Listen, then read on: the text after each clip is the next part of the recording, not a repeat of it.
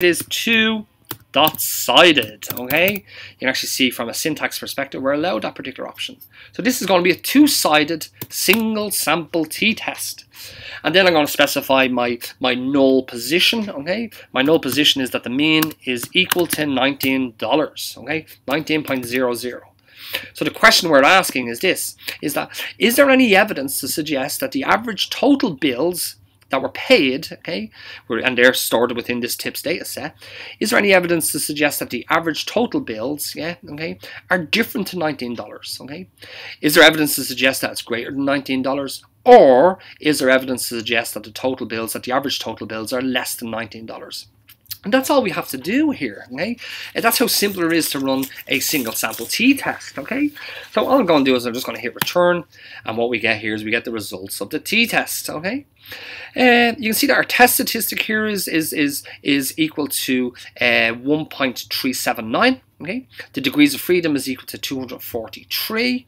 Actually, for a single sample test, the degrees of freedom is the sample size minus 1. So actually, there's 244 observations with respect to the total bills. That's really saying to me. And the p-value, the actual probability of observing this test statistic, if the null hypothesis is true. Okay, in other words, if the null hypothesis, if the average bill is $19. Okay, this p-value represents the probability of observing this test statistic, okay, which is the probability of observing it is 0.1691. Okay, and actually we know that the rhyme goes like this: if the p is low, the null must go. What do we mean by that? We mean if the reported p-value is less than the significance level that we've set for our test, and we typically set significance levels at the 5% significance level, or an alpha is equal to 0.05. So if the p-value is less than 0.05, there's evidence to suggest, okay, there's evidence in favor of the alternative hypothesis. Now in this case, there's no evidence in favor of the alternative hypothesis because our p-value is greater than 0.05, okay? So there's no evidence to reject the null. Now keep in mind, that doesn't make the null hypothesis true, okay? It just suggests that there's no evidence to suggest that the alternative is true. Okay. And other things that we're after getting out here, output is actually have to specify what the alternative hypothesis is for this particular test. The alternative hypothesis is the true mean is not equal to 19. Now that's just specifying what the alternative is. It's not saying that the true mean is not equal to 19. It's not telling us the result of the test. The result of the test is based off our interpretation of the p-value. Okay. And then what we also get is we get a 95% confidence interval, okay, for the true population mean, which is the lower bound on that is 18.66 and the upper bound is 20.90. And actually, you can actually see that the hypothesized mean value, the null position, is actually contained within this 95% confidence interval, okay? It's not outside it, okay?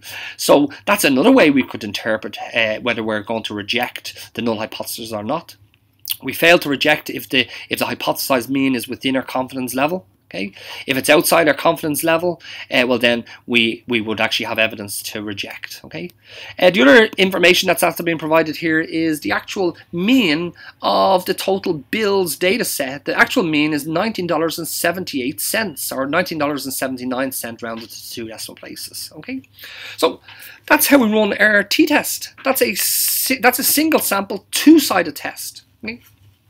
What about if I was to hypothesize, is there any evidence to suggest that the mean value is greater than $18, let's say, for argument's sake? So I'm just running different tests, different hypotheses.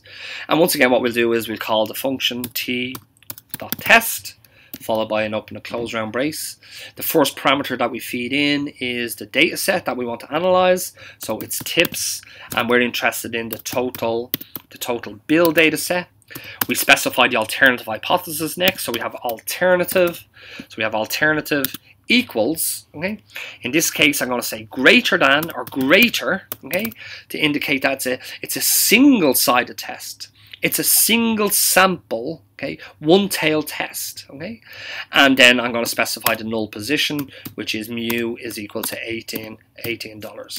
So the question that we're asking here is there any evidence to suggest that the average total bills paid, okay, to these waitresses, yeah, is greater than $18. Okay, is there any evidence to suggest that that's the case? Okay, so the null position in this case is that the mean is less than or equal to $18. Okay, but I mean, let's hit return here and let's see what we get out. Okay, so we're going to hit return, and now you can see we get something totally different. Yeah, we get a test statistic, okay, of 3.1337.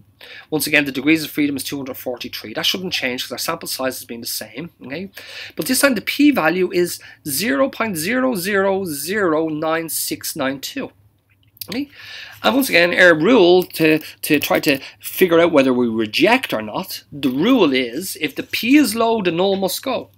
As I said earlier on when we did the first test, we always set our p-value, we always set the significance of our tests at the 5% significance level. Unless you want to be more confident and have more significance associated with your result, you would change that particular value. But in the social sciences, we usually set it at 5%. Okay? So if the p-value is less than 0.05, I'll reject the null. There's evidence to suggest that the null position is not true. And in this particular case here, you can see that the p-value, the probability of observing this particular test statistic, yeah, is very, very small if this null was actually true. Okay? In which case, the probability of observing it would be high if this null position was not true, if that makes sense. Okay, and that's the way this sort of works. I know it's a bit of a conundrum when we say it in words like that, okay, but that's sort of the logic behind what's happening here. So actually, what this result here is telling me is that there is evidence to suggest, okay, because I'm rejecting the null, in which case I'm going for the alternative. There's evidence to suggest that the true mean, okay, the true total bill average, yeah, the true mean is greater than $18 or 18 euros. And once again, we have our confidence interval here. It's a 95% confidence interval, and it starts at 18.844 and actually goes out to infinity, okay? Goes out to positive infinity, yeah? And you can see that the null position of 18 is not contained